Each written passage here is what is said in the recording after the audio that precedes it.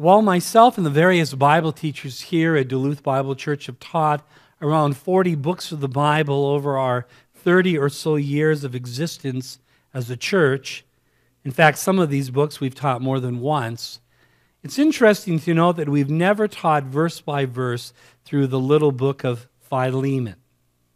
So today we're going to begin a brand new book of the New Testament for us. Though little in size, it is huge in application for all of our lives. For the book of Philemon is about how God's grace can transform our relationships. And here in Lesson 1, we will observe an amazing trophy of God's grace and when grace transformed a family. And I assure you that it can transform yours as well, if you let it. And in this first study, we're going to concentrate on the first 3 verses of this little Pauline epistle. So let me invite you to open your Bibles with me to the book of Philemon, snuggled right between 2 Titus, and the book of Hebrews.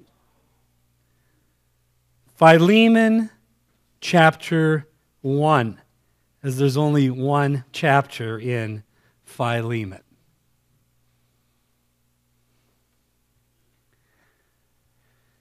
Though every believer in Christ is forgiven by the blood of Jesus Christ, they are far from perfect, would you not agree?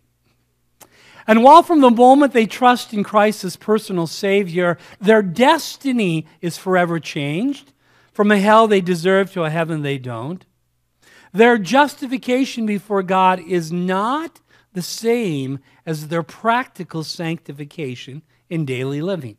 In other words, being born again enters you into the forever family of God once for all, but does not absolutely guarantee that you will walk in fellowship with the Lord day by day.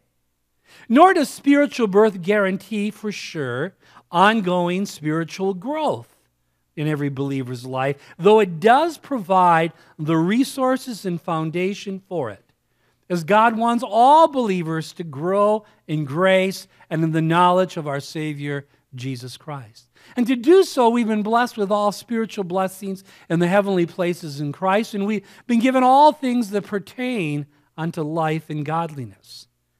And though all believers have yet many faults and flaws, God is seeking to mature us into the image of His Son. And this is in spite of the reality that we're living in a fallen world and we're still packing a sin nature. And so believers still have problems, though we know personally the ultimate problem solver, the Lord Jesus Christ. And one of the problems among believers is relational breakdowns. Relational breakdowns.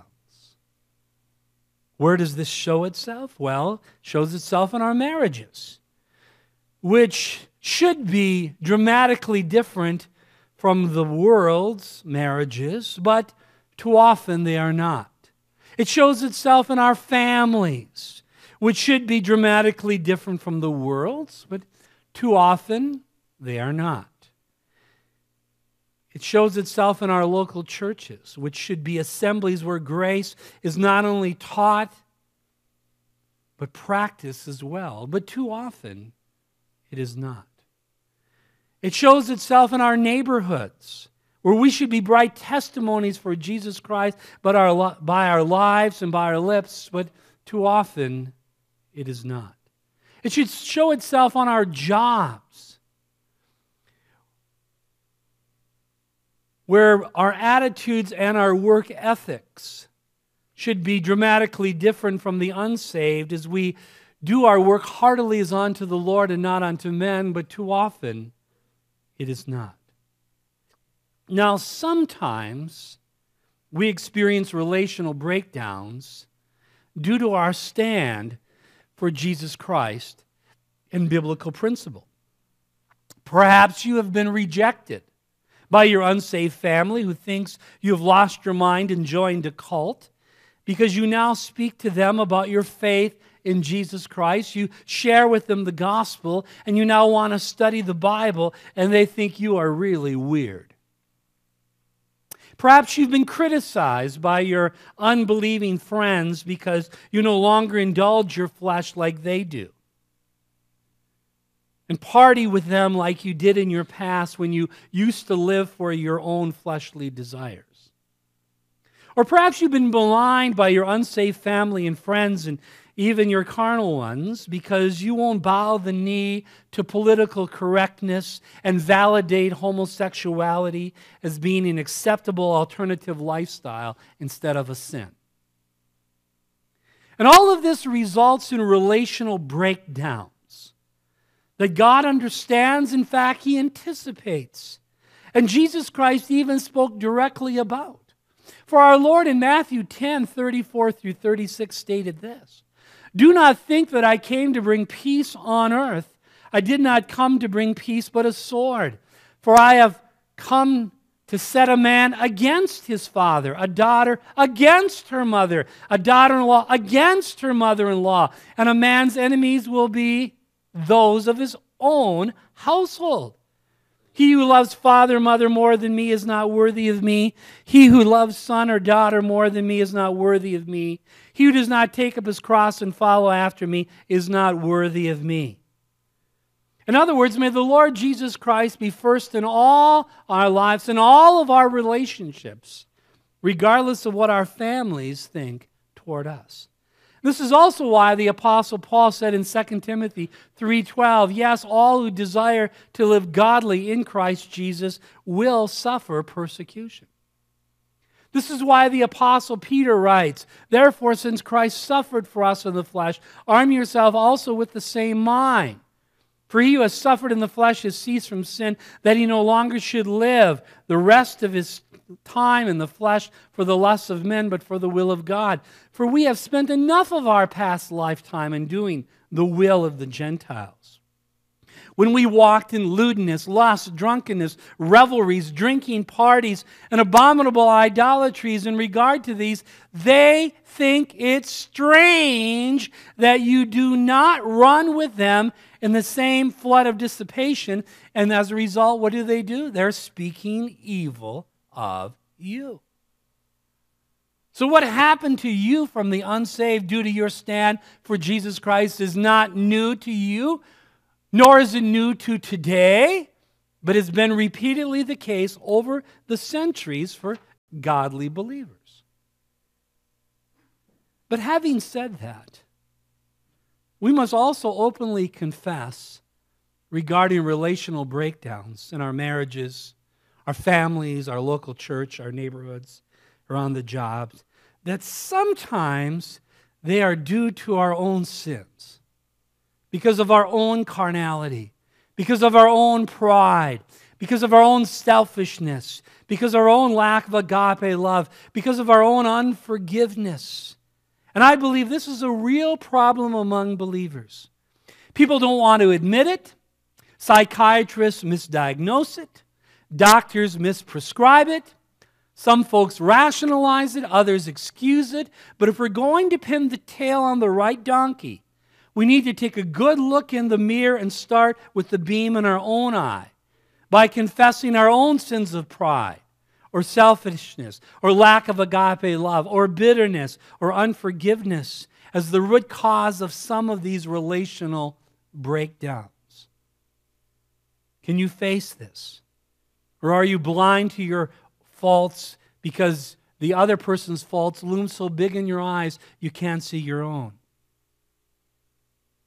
Is it always someone else's fault? Is it the weather's? Is it PMS? Is it because of? You always have an excuse. And you're starting to grow as a believer when you start taking ownership of your own decisions.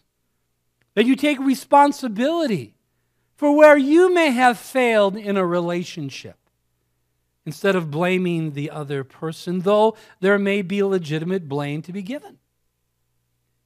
And because of these various elements that factor into our relational breakdowns, I am so thankful for Jesus Christ and His gift of salvation. I am so thankful for the Word of God, which is a lamp unto our feet and a light unto our path. I'm so grateful for books like Philemon and its message to my own heart. For in Philemon, we'll see both the reality and means of how God, by His grace, can transform our relationships. In fact, what will we learn about in this little book, dear friends? Just listen to me. We'll learn from Philemon about God's love and grace to us because of Jesus Christ.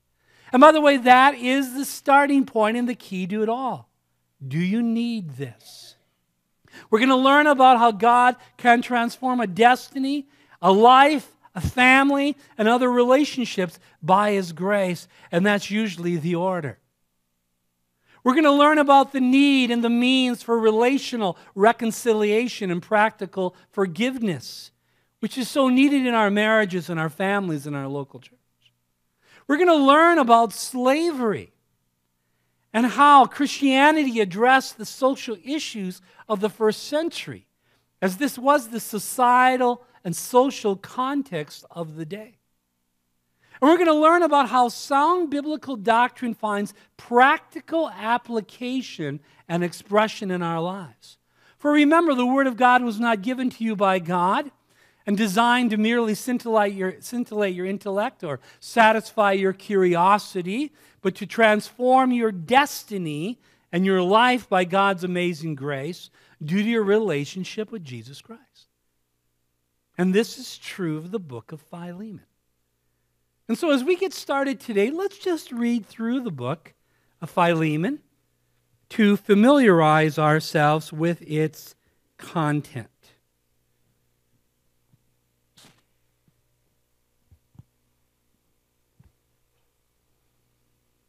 Verse 1.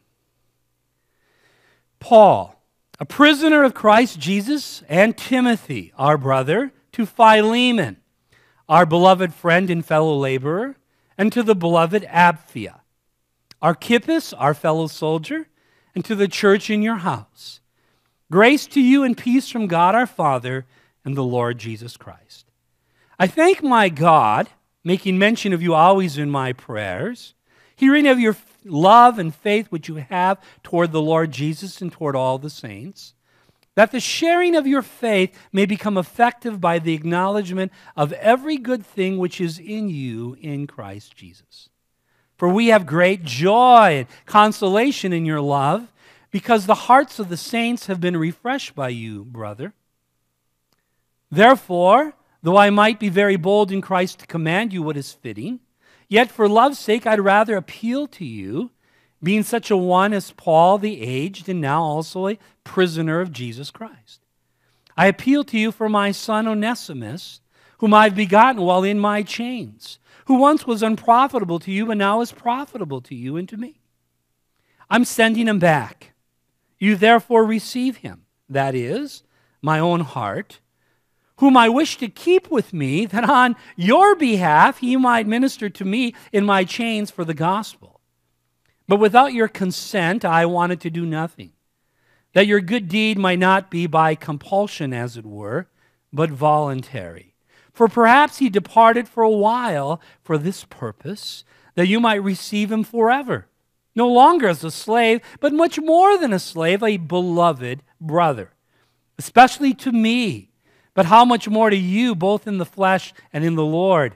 If then you count me as a partner, receive him as you would me. But if he has wronged you or owes anything, put that on my account. I, Paul, am writing with my own hand. I will repay, not to mention to you that you owe me even your own self besides. Yes, brother, let me have joy from you in the Lord. Refresh my heart in the Lord. Having confidence in your obedience, I write to you, knowing that you will do even more than I say. But meanwhile, also prepare a guest room for me, for I trust that through your prayers I shall be granted to you. Epaphras, my fellow prisoner in Christ Jesus, greets you, as do Mark, Aristarchus, Demas, Luke, my fellow laborers, the grace of our Lord Jesus Christ be with your spirit. Amen. Now this morning we want to get our feet wet in a grasp of the context and the key people and some of the key principles involved in this little book as they are set forth in Paul's greeting in verses 1 through 3. So note with me the key people involved in this epistle. First one that is mentioned here is Paul. Then we have Christ Jesus. We have Timothy. We have Philemon. We have Apphia.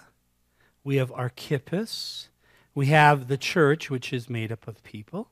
We have God our Father. And we have the Lord Jesus Christ. Those are the key people of the book, with the exception of one more, a runaway slave who became a believer named Onesimus, who this book revolves around in many ways, but isn't mentioned by name or even brought up until verse 10. Now, with these people in mind, let's go on and learn something about who they are. And let's learn some key facts about this little book and some foundational principles that can transform our relationships. In verse 1, and in keeping with the wisdom and style of that day, we see the personal greetings, beginning with the writer of this epistle, who was the Apostle Paul. Verse 1 says, Paul, a prisoner of Christ Jesus, and Timothy, our brother. You know, there's something to be said about starting a letter with the writer's name. You know, in yesteryear, you didn't put your name until the end of the letter. Now, with email, you know in advance usually who just wrote you. You might even decide whether you're going to click on it or not, to read it or not, or just send it away to the trash. In those days, they began their letters with the writer's name, Paul. Now, what do we know about Paul? Well, his other name was Saul. That's what he went by before he was saved. Which the word Saul means well spoken of, or great one. Where Paul means small. And as he grew in grace, he got smaller and smaller in his own eyes. Isn't it incredible how God can take a somebody in the world's eyes and save them as a nobody, to then use them as a somebody for Jesus Christ? And he does it by the grace of God. And that's why Paul says in 1 Corinthians 15:10, but by the grace of God I am what I am. And his grace toward me was not in vain, but I labored more abundantly than they all, yet not I, but the grace of God which was with me. See, Paul calls himself in 1 Timothy 1:15 the chief of sinners whom God graciously saved. He had been an unsaved Pharisee. He was self-righteous to the core. And while he thought he was working his way, as it were, to the kingdom, he was actually working his way to hell. Because you can't have eternal life or be saved by your works. And thus Paul was the great persecutor of Christians who came to know Christ on the Damascus Road, Acts 9, and became the great defender of Christianity. He was the great apostle to the Gentiles, apostles like Onesimus, this runaway slave who somehow comes in contact with Paul while in Rome and ends up getting saved. And God used this Paul to be a great dispenser of church truth and identification truth, not the only one, but certainly a significant one, as he wrote 13 books of the New Testament. So how did Paul view himself? How did he introduce himself in this letter, and what can we learn from this? Notice he viewed himself as a prisoner of Christ Jesus.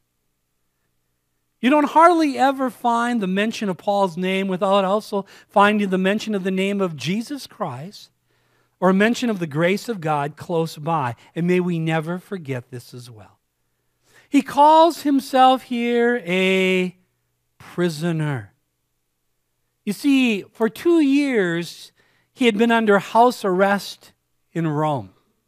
Now, we know from Acts 28 that he had his own lodging there. He wasn't in a prison, as it were, but he was in his own lodging. In fact, from Acts 28, we know from verse 30, then Paul dwelt 2 whole years in his own rented house and received all who came to him. So he was allowed to have a rented house, which obviously saved Rome some money.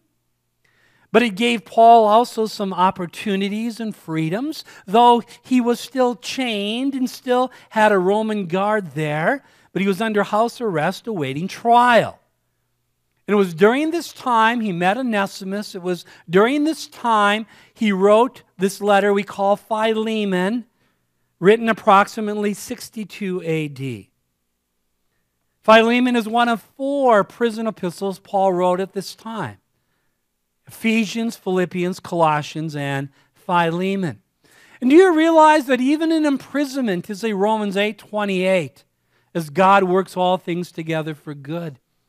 Even in imprisonment is a Genesis 50:20. Even if they meant it for evil, God means it for good in the life of the believer.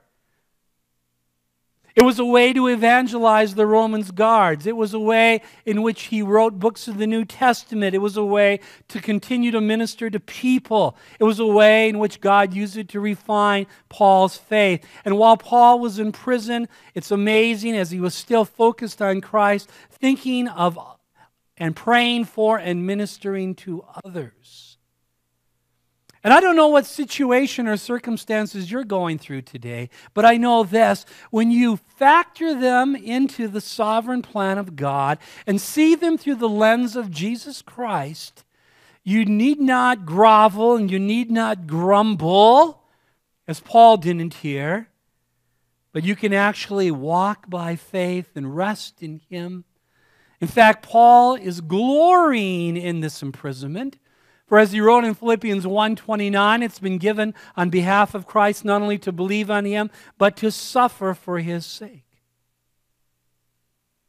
And you know, as Philemon would hear these words or read these words, Paul, a prisoner of Christ Jesus, and brought back immediately warm, affectionate memories and probably moved his emotional sentiments. My dear friend Paul, the one who led me to Christ. Yes, he's in prison. Yes, we've been praying for him. He wrote me a letter. Oh, yes, and he's a prisoner of Christ Jesus. Now, how is this introduction different than his usual descriptions, and why?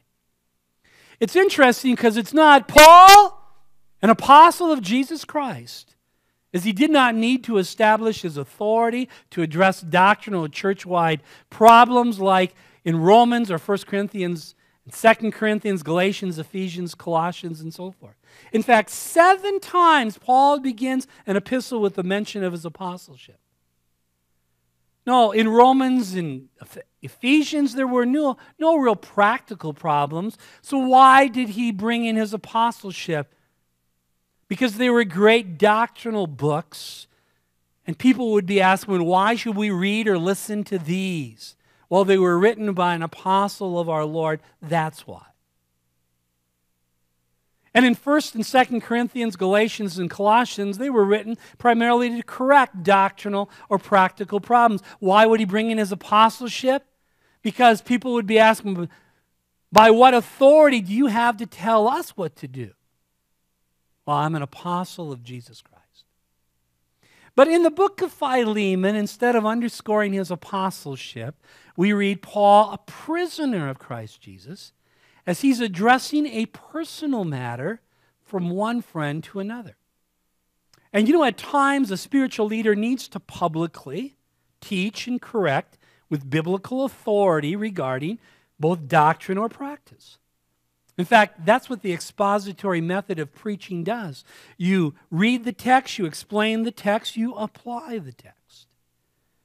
Also, at times, a spiritual leader needs to handle personal matters with a different touch and a different tone, and in a different way. And as a pastor, I've had to do both. And I am careful where I have spiritual authority and where I do not, and pray for much wisdom, what needs to be handled publicly and what's just best handled privately. So the aged apostle from a rented quarters, which was his prison cell, is the human author of this little letter, though the Holy Spirit is the one who ultimately inspired it. So what do we know about this little book of Philemon? Well, we know that this small epistle consists of 25 verses in our English Bibles and 334 words in the Nestle's Greek text.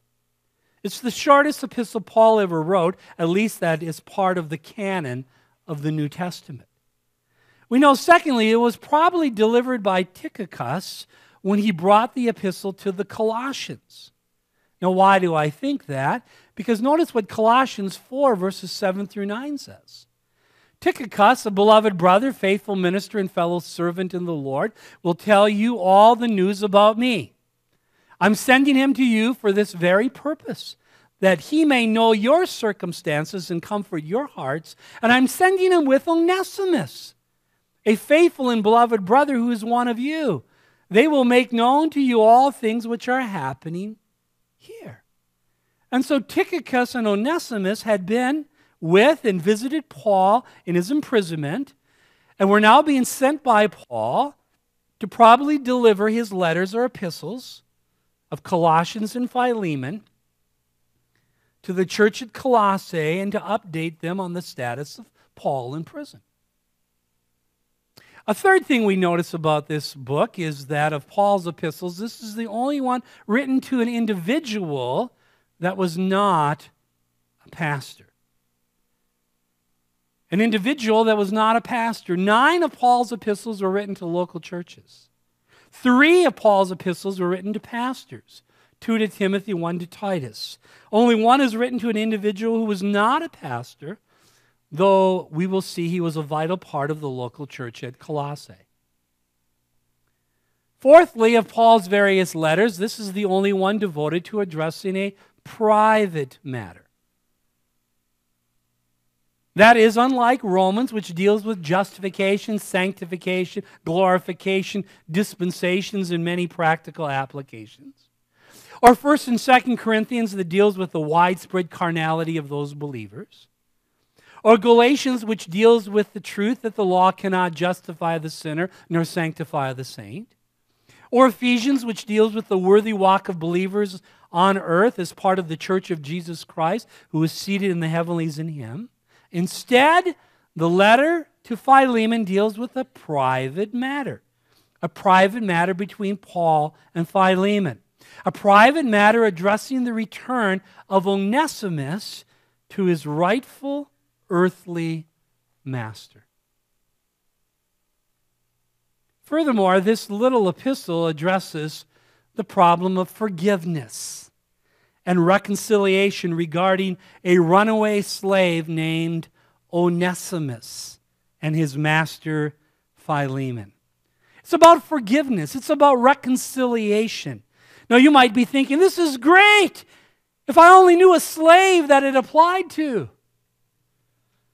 But what about discussing forgiveness and reconciliation regarding those who have been practical slaves to drugs and alcohol? Or practical slaves by holding grudges and bitterness for years. Or practical slaves were of pride, as they want so much to be right they can't admit they are wrong. Or practical slaves to legalistic performance-based acceptance instead of agape unconditional love. You see, this epistle is about forgiveness and reconciliation, and it applies to you and it applies to me. And you need not be a slave for it to apply.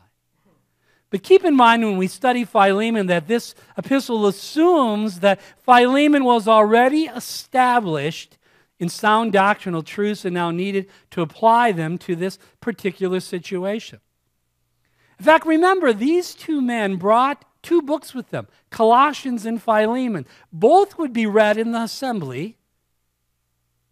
And Philemon applies to a particular situation the very truths that Colossians teaches. So Paul, in a sense, says, here's the doctrine, and I'll give you an illustration, an application of it as well, that will really hit home with you. Lastly, let me say that in this letter we see the truths of God's grace and the gospel expressed not in a principle and not in a parable, but in a personal relationship. A relationship between Paul and Philemon. And personally, I love and find it very helpful when we can go in our studies beyond the abstract spiritual principles of the Bible to observe the concrete, practical illustrations of these truths by observing a life. Like we have when we studied Joseph, or like we studied recently the life of Asa, or which we will do here in the life of Philemon. But in doing so, let me underscore for you a principle I think we can draw from the text in light of knowing how Paul thought as he communicated in various scriptures. And the principle is simply this. God can begin to transform your relationships when you come to personally know and trust in Jesus Christ, and then view your life and circumstances in light of your relationship or identity in Him. Remember, it begins with Paul, a prisoner of Christ Jesus, first on the list. Not a prisoner of Rome, like they thought. Not a prisoner because of the system. Not a prisoner because they got a bad rap, which most inmates say. But a prisoner of Jesus Christ because in the sovereign plan of God, in light of my relationship with Jesus Christ, God put me here, as it were, for a particular task. You see, Paul knew Jesus Christ. Paul understood Romans 8:28. In fact, he wrote it under the inspiration of the Spirit of God. And he knew that all of life was now to be viewed in light of his relationship or identity with Christ. We know in Adam all die, even so Christ shall all be made alive. And we all began in Adam. But by virtue of hearing the gospel of Jesus Christ and putting our faith in His death, burial, and resurrection, as it were, the moment we put our faith in Him alone, the Spirit of God transferred us from being in Adam to now being related to, identified with, placed into union with Jesus Christ. As a result, before we were saved, we were unforgiven. Now we're forgiven. We were lost. Now we're saved. We were on our way to hell. Now we're on our way to heaven. We may have been immoral, moral, religious, but still on the broad road that leads to hell. Now through the new birth, we're a child of God. We were working our way to hell, as it were, and now we're going to heaven by God's grace alone. What made the difference? What made the difference was, again, Jesus Christ. Your past history in Adam ended at the cross, and your past will plague you until you acknowledge that you are now clear of Adam and safely hidden in the risen Lord Jesus Christ as a new creation in Him. In fact, someone has written, and I quote, "One of the penalties of self-occupation is self-pity and corroding remorse." You see, Paul no longer viewed himself in light of being in Adam, but he viewed himself in light of his relationship to Jesus Christ, and you need to do this as well. And he now viewed his circumstances in light of God's sovereignty, his divine appointments. And by the way, this is the only way to live life. God never designed your life and your relationships to be lived apart from knowing Jesus Christ. And thus we expect the unsaved to live like the unsaved, because they are the unsaved. And the unsaved When it comes to their problems, simply rearrange the furniture in the room when God says, I'm going to offer to you in Christ a brand new house and a whole new set of furniture as well. But it starts by knowing Jesus Christ. Now, having viewed the key people in this passage, I want you to notice the other words in this passage and the relationship to them. We've looked at Paul, prisoner. Now notice, here's the key words. Christ Jesus, and Timothy our brother, to Philemon our beloved friend and fellow laborer, and to the beloved Apphia, and Archippus our fellow soldier, and to the church in your house, grace to you and peace from God our Father and the Lord Jesus Christ. And if we're going to really see in this passage what God wants us to see, we've got to move beyond just the key people, which we will keep explaining, to the Pauline description, the model that he gives to us of how he viewed people, and why that had a transforming effect upon his own very relationships. And I say it all starts right here with Christ Jesus. We know that Psalm 127:1 says, unless the Lord builds the house, they what? Labor in vain that build it. Next in this introduction, we observe the associate of Paul in prison, who was his dear companion, Timothy. Verse 1, Paul, a prisoner of Christ Jesus, and Timothy, our brother. Now, Timothy, we know, was saved through the ministry of Paul during his second missionary journey. And notice, what is he called here? He's called our brother. Literally in the Greek, from the same womb. It emphasizes one position in Christ in a relationship to other believers in Christ as part of the family of God. And what great preparation for future pastoral ministry for Timothy to ride alongside, as it were, of Paul, and even see him respond to certain circumstances and difficulties, and have him write these letters and so forth. In fact, I really encourage you, younger believers, learn from older believers who have walked with the Lord when all possible. But notice we move here from Christ Jesus to now viewing others in light of that very lens as brothers or sisters in Christ. And that's the second principle I'd like to underscore here, is that God can begin to transform your relationships when you view others in light of their relationship or their identity in Christ or the family of God. See, Paul viewed Timothy as a brother in Christ. Now remember, the body of Christ, which we're uniquely part of in this dispensation, is part of the bigger family of God. But it's still part of that family.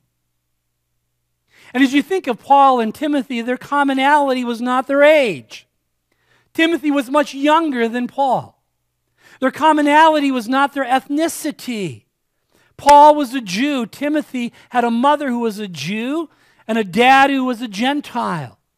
Their commonality was not their hometown.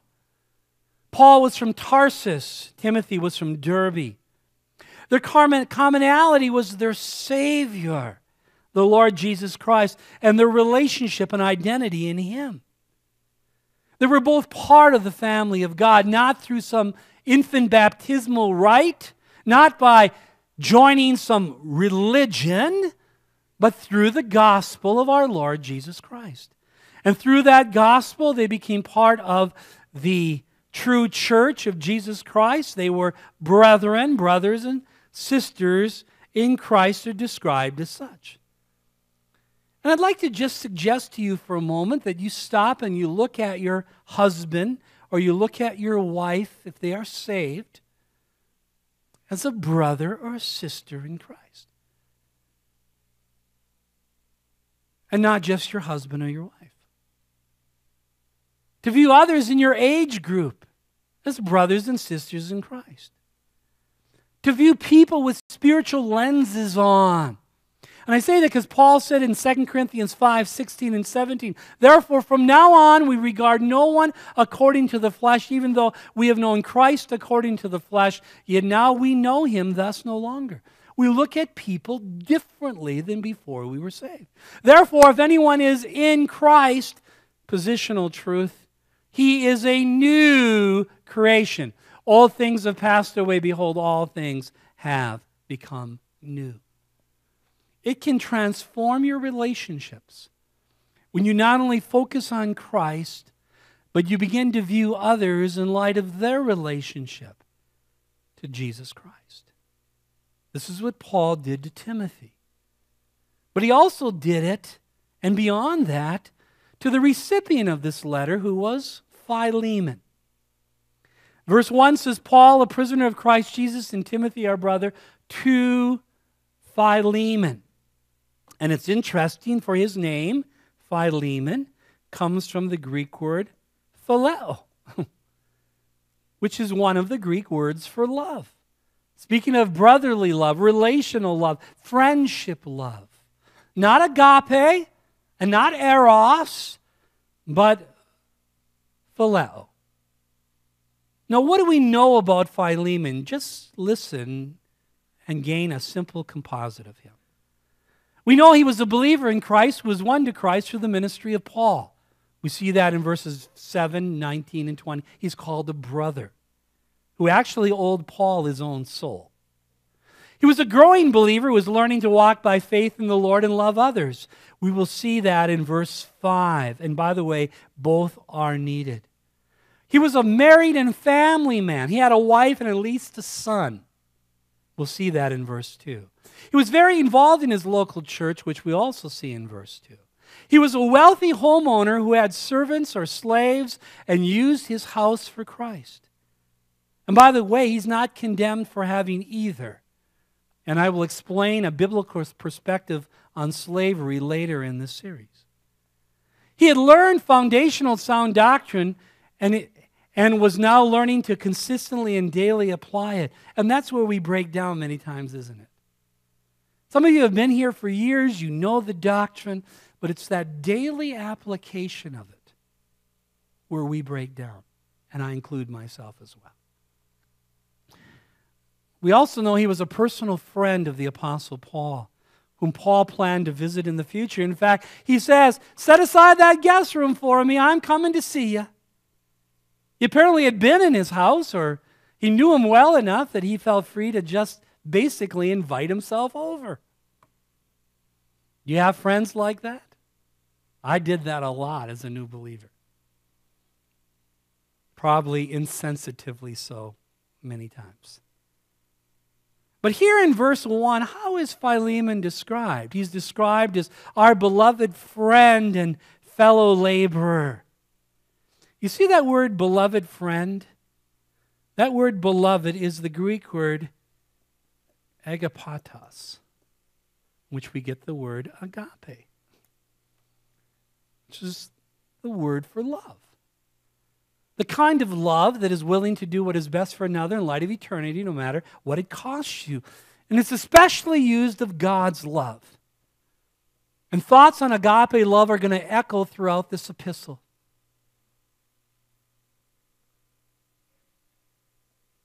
And he was also, secondly, a fellow laborer. Soon ergos. Soon means together with, ergos, work or labor. It's where we get the word synergy from. And you see, in getting out the gospel, you are a fellow laborer. See, he was not merely saved, he became a beloved friend, which means they enjoyed fellowship together and they labored together for the furtherance of the gospel. It is so good when you have godly friends. Treasure them. In fact, my pastor used to say, as a new believer, hear the word of God and get around believers who are enjoying Jesus Christ. That will help you grow. On the other hand, 1 Corinthians 15:33 tells us bad company corrupts good morals. But keep in mind at times when it comes to friends that faithful are the wounds of a friend. Sometimes they're the only people that are going to tell you you have BO and bad breath. And by the way, to have a friend, you must show yourself friendly. And I am absolutely convinced, based upon the Word of God, that as you are saved and you're enjoying fellowship around the Lord, you can have a deeper friendship and a deeper fellowship because of the gospel and because of the Word of God than anything else in this world. In fact, I remember when Dr. J.B. Hickson was here a few years ago, one of his first trips. We were over at Kurt Witzig's house, a bunch of the pastors and various men, and we were fellowshipping, and J.B. says, wow, I had no idea that you've known each other and have fellowship with each other and encourage one another for 25 years or more. And I said, yeah, and we still like each other. At least for the most part. What this verse does remind me of, though, is God's lubricating grace. And I say that because, you know, the number one reason why people leave the mission field is not because of the difficulty of the circumstances. It's because they can't get along with their fellow laborers. And by the way, to do that, you need to be a team player. You can't be Joe independent. Because now you have to work in an interdependent relationship, in dependence upon the Lord. And independent people don't know how to do that, or don't want to do it, or always think, well, of course I'll do it as long as everyone agrees with me, which becomes problematic. They say, well, how did this happen? And when did this begin? And how did Philemon know Paul? Well, most likely it happened in Acts 19, 8 through 10, where from Ephesus Paul stayed, and at the school of Tyrannus he trained various believers so that over the course of 2 years all of Asia Minor heard the word of God. For you see, right here is Ephesus. Right here is Colossae. But through Ephesus was affected all these other churches, Smyrna and Sardis and Pergamos and Philadelphia and Hierapolis and Colossae and Laodicea and so forth, Philadelphia. See, Paul didn't go to all those cities. No, he understood what he would later tell Timothy in 2 Timothy 2, that the things that you have heard from me among many witnesses, the same entrust to faithful men who shall be able to teach others also. But Paul again did that ministry through the local church, sent out by the church of Antioch, as it were, on those missionary journeys. And Philemon came into contact with Paul and his evangelistic ministry there during this time. Which leads us to a third principle. That God can transform your relationships when they are centered around Jesus Christ and your desire to serve Him. When they are centered around Jesus Christ and your desire to serve Him. You see, again, Jesus Christ is the key to this. Viewing others in light of their relationship to Christ is critical. And now they were fellowshipping around Christ. They became good friends, and they were willing to labor together for the cause of the gospel.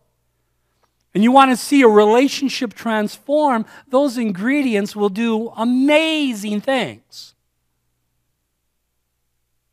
to your relationships. Now keep in mind, just getting together with other believers isn't going to necessarily do that. Paul said about the Corinthians that when they came together not for the better, but for the worse. And sometimes you can get together with another believer, instead of being encouraged and built up, you're just torn down, you're discouraged, you're misfocused. And carnal believers have an amazing way of finding each other. And there's a lot of truth to the saying, birds of a feather do tend to flock together. You see, you can agape love all believers, but it doesn't mean that you can and will have close, intimate fellowship with all believers. Some of it has to do with proximity, but it has to do, more importantly, with doctrine, direction, and desire in your lives. You want to see a relationship transformed?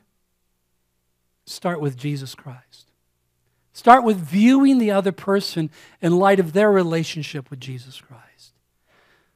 And then begin to fellowship around Jesus Christ and serving Him together. And in doing so, you can even begin to think of positive things. Like verse 1 says, our beloved friend and our fellow laborer. Now, do you think that Paul knew some negatives about Philemon? Of course.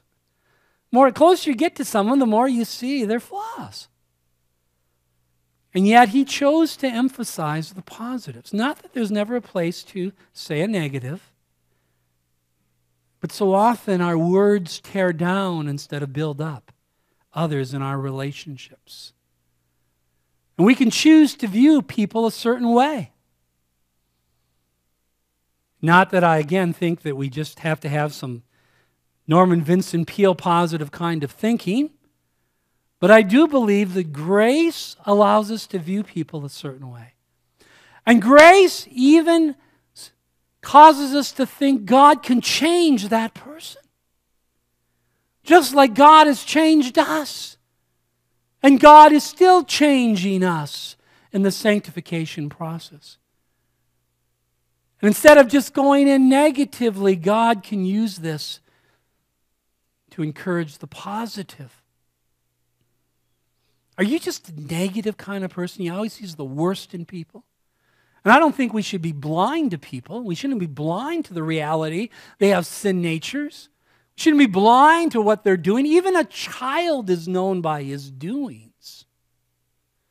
But how we choose to view them, and more importantly, how we choose to relate to and respond to them, has a whole lot more to do about us than it has to do about them.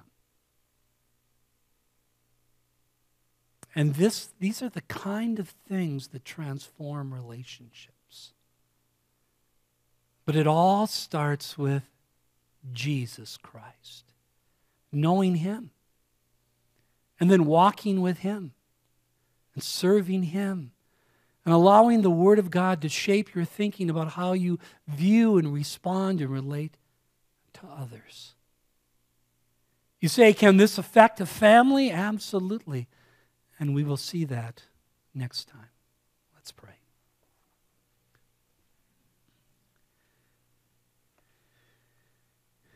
Father, thank you again for your wonderful, wonderful word. And for this introduction to Philemon.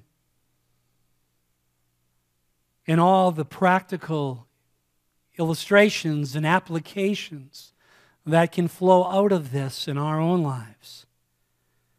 And I pray, Father, that we would just stop and pause and realize that too many relational breakdowns may be due to us. Yes, we know some are because of Christ. Yes, some are due to our stand on the Word of God. We understand that, accept that. In fact, we rejoice that we can be counted worthy of suffering for Christ when that's the case. But on the other hand, Father, we must admit that, as Paul said, let all bitterness and wrath and anger and clamor and evil speaking be put away from you with all malice, because it can be the case in our lives. And be kind, tender-hearted, forgiving one another, even as you, for Christ's sake, hath forgiven us. May we not lose sight of the ditch from which we've been dug, the pit from which we've been delivered, the hell that we deserve, the grace that's been shown, what a difference Jesus Christ has made for us through His finished work and the hearing and believing of the gospel. And may we learn to view others in light of that. And fellowship with other believers around our Lord Jesus Christ. And even labor together with other believers for the cause of Jesus Christ. For we know that Satan loves to divide and conquer. And we know that you hate when believers sow discord among the brethren. And so, Father, may we start with pinning the tail on ourselves and allowing you to sift us, show us, change us. May we be willing to admit if we've been wrong and allow you to make those adjustments in our thinking that you want. And may this overflow in our relationships with others. And Father, we know we're still breathing air. You still have a purpose for our life. You're still showing us daily grace. We look forward to these studies ahead in the book of Philemon. We trust you will use them to minister to our hearts. For it's in Jesus' name we do pray. Amen.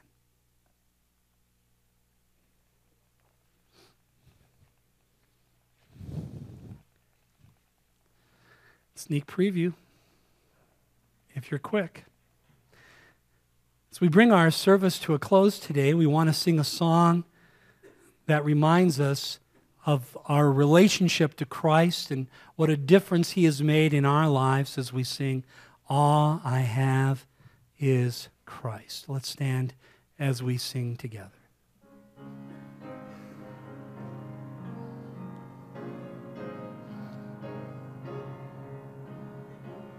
I once was lost in darkest night, yet thought I knew the way. The sin that promised joy and life had led me to the grave.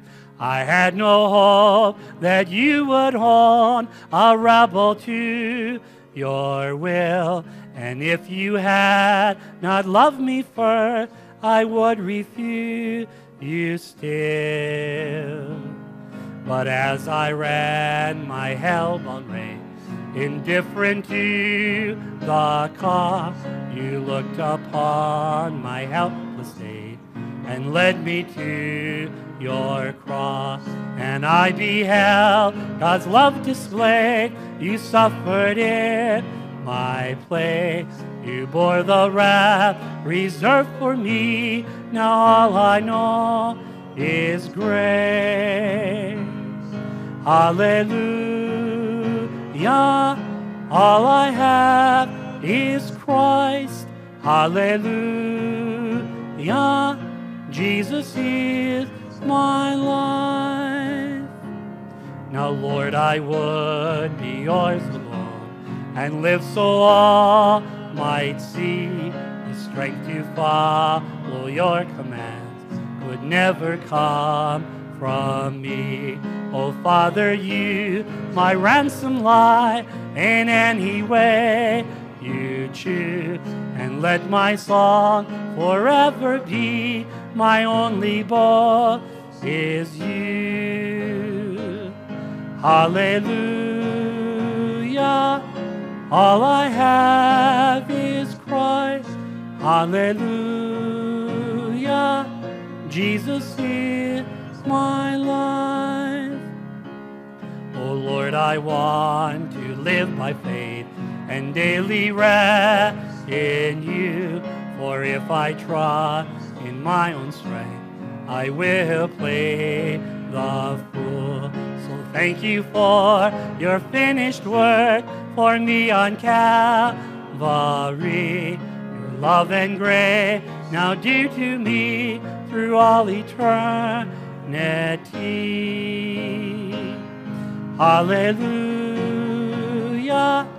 All I have is Christ. Hallelujah. Jesus is my life. Hallelujah.